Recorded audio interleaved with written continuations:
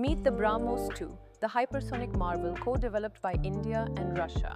This beast travels at Mach 7.8, over 2.5x faster than its predecessor. With a range of 1500 kilometers, it can be launched from land, sea or air. Its extreme speed allows for evasive maneuvers even at hypersonic levels.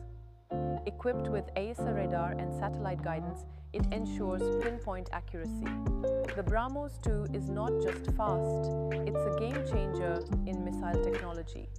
It is dangerous for Pakistan because of reduced reaction time, deep strike capability, and difficulty in detecting and intercepting by Pakistan's current air defense systems. In short, hypersonic BrahMos-II is like giving India a high-speed sledgehammer. It can strike anywhere in Pakistan so fast and so accurately that existing defenses would be nearly useless.